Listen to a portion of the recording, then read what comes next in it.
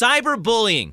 To some, it's a foreign, confusing term, has little meaning to their lives. To others, it's a threatening phrase, a vicious form of harassment taking place online, in chat rooms, in social media. It is all too real and a serious form of intimidation in the 21st century. I didn't notice that anything was wrong until someone was texting me and saying, "Have you seen what's on your Facebook, and why would you post that?" This girl is a cyberbully victim, a teenager who wants to remain anonymous, explaining how during her junior year, more than a dozen male classmates from inside and outside her school, some she even considered friends, launched a group chat on Skype to talk about a sinister plan. They decided to hack my Facebook and use it as a platform to show all these different inappropriate photos of these girls. They also posted one nude photo, which I'm not really sure whose photo it was because it was headless, but they posted it on my profile, and I guess we're essentially trying to pretend to be me. The photos of teen girls were posted on her hacked Facebook account on a school-issued laptop. The school initially thought it was coming from the victim, suspended her for 2 days. Administrators eventually found the real culprits, but the damage had already been done. I stopped going to school for about maybe 2 or 3 months. I wouldn't go regularly, and then I was kind of concerned that I may not get into college just because I'd been missing so much school, and I wasn't really too optimistic about the future at the time. Eventually, she made it to college and made it part of her own life mission to help other victims. In fact, there are entire groups with the same intention that are born from these kind of cases. The problem with cyberbullying, it's so different from bullying is you don't see the cases, and most people don't understand how severe a case can get until something very serious comes along. David Zhao is the head of a New York-based nonprofit group called End to Cyberbullying, with a goal of raising awareness, releasing information, and playing a role in reshaping the social media network on a global scale. ECTB began 3 years ago, right around the time a famous cyberbully case took place right here in the tri-state area. Tyler Clemente, a freshman at Rutgers, took his own life after finding out his roommate set up a live webcam in his dorm room, broadcasting his gay sexual encounters to classmates. For Tyler, Zhao says there was no one he could talk to about what was going on. So Zhao and his colleagues launched a website in response, realizing early on that not only was there a widespread problem, there were so many who needed help. Surprisingly, after the launch of our web platform for about 2 weeks, we had hundreds and hundreds of requests telling us, and we didn't know what to do. And then this is when we got psychiatrists to assist. We got even various doctors to help out and school faculty members, and we started spreading like wildfire. For the anonymous girl who volunteered to speak to us, that was what she needed. Somebody to listen. Somebody, even faculty members who could have understood back in high school. I was a little bit hesitant about speaking with them afterwards, and I didn't really feel like they fully supported me just because of what had initially happened. But again, just because of the lack of, information or experience, I really didn't feel like there was enough support for me.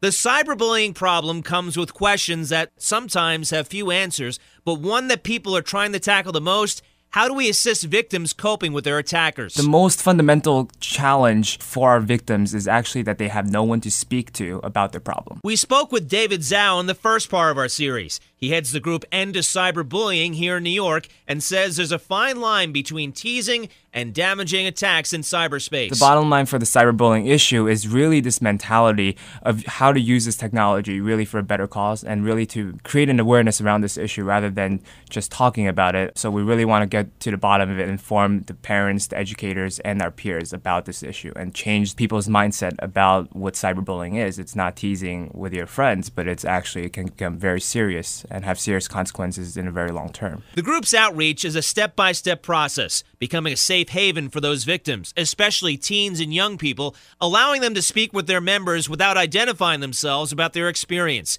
Zhao highlights another key to ending this problem: having well-informed educators and parents. I would recommend for others, and especially parents, to really understand their kids and almost be their peer when speaking about their social networks or speaking about their friends, to really be their friend in a situation so they can be open to discuss any potentially quote-unquote embarrassing things with their parents. And there's another objective, one that might seem counterintuitive: addressing and helping the cyberbully himself or herself. The best thing to do is to tell the bullies, quote-unquote bullies and victims, that to focus and channel their energy and their time to show them the future. And there's so many bright things out there that, their career, their passion in music, their passion in their sports, whatever it is. I think parents, educators should really focus on them and have them love something that they do. For Zhao, his group tries to keep on target with that approach, looking at the more comprehensive reasons behind the cyberbully issue. When they think, oh, I was teased when I was little,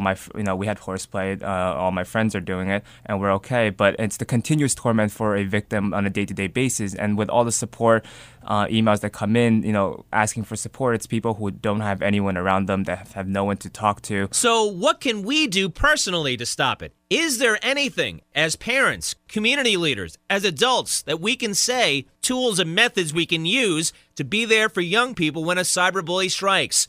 The private sector and the academic world have solutions. It's about protecting our kids. That's what it really boils down to.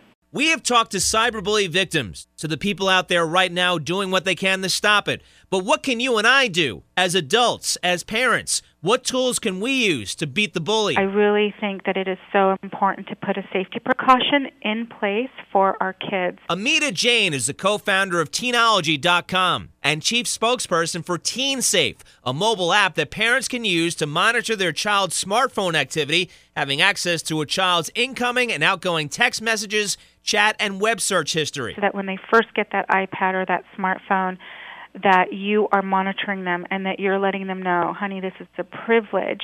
But with that privilege, mom and dad have to make sure that you are staying safe. Jane, who has 2 kids of her own, started the app after finding her son was having an abusive online conversation with a longtime childhood friend. That's kind of what got us interested in starting something that allowed parents to really be in the know, because at that moment I realized how in the dark I was. Parents are allowed to legally monitor a child under the age of 18, but is it morally right to check up on your child this way? What is your intention when you're going into it? If you are going into it with the intent to spy on your child, then you are spying. But if you're going into it with the intent to protect your child, then you're being an amazing parent. You're protecting your child from not only all the dangers that could be coming to them, with inappropriate information, age inappropriate, but also protecting them from themselves. There's the technology to counteract cyberbullying, and then there's the family structure at home.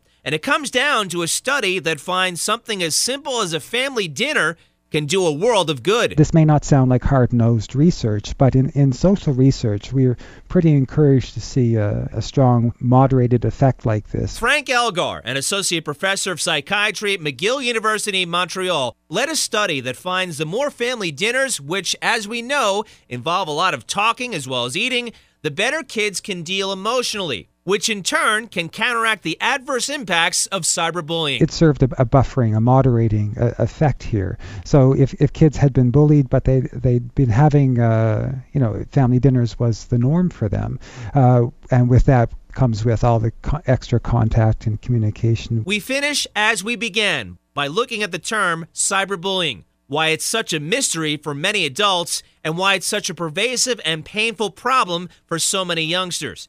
End to Cyberbullying's David Zhao, putting things in perspective, having the final word about how we can all fight this problem. At the end of the day, it's awareness, it's information that can really cut down cyberbullying and bullying itself. And it's not just saying don't tweet something bad or going into specifics. More importantly, it's this over-sense of channeling this positive energy and doing something bright in the world. I'm Ken Duffy for 77 WABC.